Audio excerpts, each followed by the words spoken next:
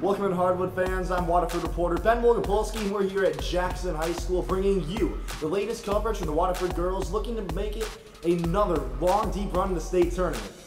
Intensity from tip-off to final buzzer was the sum-up for this game. Waterford and Manchester met up for a gritty battle in Jackson, and this game was close the entire time, making it even more crucial to have an edge. And that's what the Wildcat Cara Taylor did as she came out and balled hard after a slow first quarter.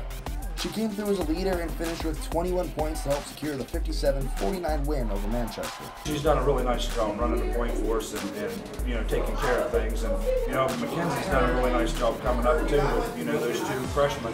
We're really young, and Rachel's knees bothering her a little bit today, and she wasn't able to get off like she usually does. So I thought that the young kids, all of them stepped up. Riley stepped up, Briar stepped up. Emily played good. Everybody who went out there played. I thought played really well. Waterford will play either Belfry or Peebles, which will be another tough battle for the Wildcats as they look forward to make another deep playoff run.